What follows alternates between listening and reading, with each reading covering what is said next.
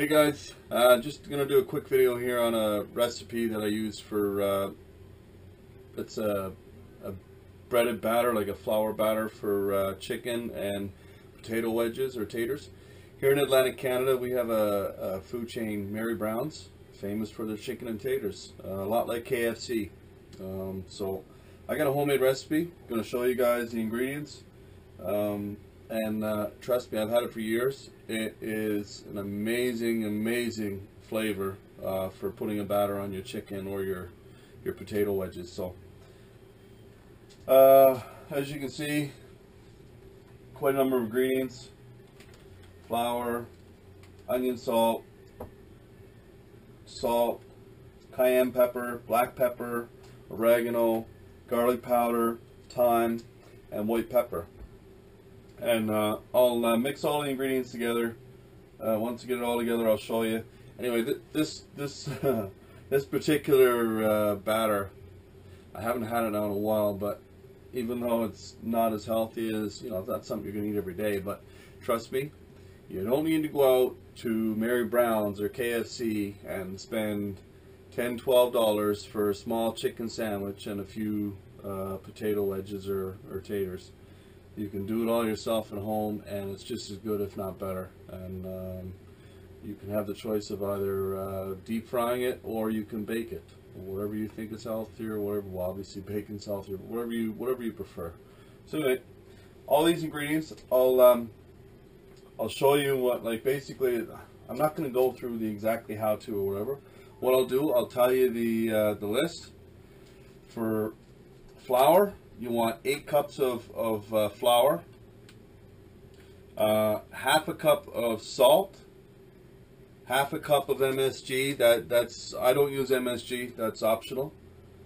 You got 3 tablespoons of oregano, 3 tablespoons of black pepper, 1 tablespoon of white pepper, 1 tablespoon of thyme, 1 tablespoon of cayenne pepper, 1 tablespoon of garlic powder, and a tablespoon of onion salt. Combine all those ingredients. I'm going to store it in a mason jar when it's all done, and you just basically take out whatever you're going to be using for future meals, right? So that's that. I'll get it all mixed up, show you what it's like. Basically, all you do is you use a couple of beaten eggs, and all you do is you dip your chicken or your potatoes, whatever you're cooking with it, and you mix it in the flour mixture and cook it from 350 to 400 degrees Fahrenheit for 18 to 20 minutes. That's in an oven, conventional oven. It can be a little bit quicker if you're deep frying it, but basically with deep frying, you just basically go by the color of the batter. Once it's nice and golden brown, then you take it out. So I think less than 10 minutes, I think, is all it takes in a deep fryer. So again, it's one of my favorite recipes, and it doesn't, like I said, it doesn't take much other than putting it together, and then over and over and over you get to enjoy it. So anyway, I'll get back to you guys, show you once I get it all put together. Hey guys, so I'm back. So all the ingredients in there except for half a cup of salt. Put that in. I'm going to get out of the light here. So that's all the ingredients combined there now. As you can see, it's pretty large. It's not quite going to fit in here, so I'll have to mix. Once I get it mixed up, I'll be putting them in both 2 sealed containers. Keep the moisture and that out of it. So what I forgot to mention was not only is this good for chicken and potatoes, but like, I'm interested this year in trying with wild game, with whether it be duck breast, ptarmigan breast, it can be used with anything, grouse, pheasant, you name it, whatever's in your area. Try this batter with it and just to experiment and see what it's like. But anyway, it's a pretty good recipe. I'm going to mix it all up here.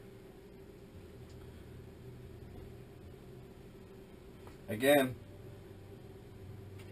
I don't use MSG because I don't like MSG, but if you want to use MSG, by all means do so. You just want to mix up really good your flour and your salt and all the other, like I say, your garlic powder, your onion salt, your cayenne pepper, your thyme, everything, your white pepper, your black pepper. It all wants to be mixed up nice and evenly throughout the flour batter, the mixture. And once that's done, put it away. And whenever you're ready, like I say, all you use is a couple of beaten eggs to before you put into this breaded mixture here, the flour batter.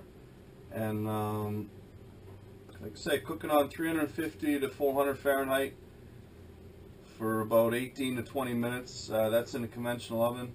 If you're going to be deep frying, I'd cut that time in about half. And like I say, I use it with potato wedges, which Tater's is the local name. I use it for with chicken breasts, so you can make your homemade Big Marys with the sesame seed bun and the lettuce and the real mayonnaise, and of course the dill pickle. Is anybody out there got any ideas about this? Is, I don't know if you call this Southern style or what you would, but it's similar to KFC. So anyway, I got this pretty much mixed up pretty good here. I encourage anyone out there that likes Mary Brown's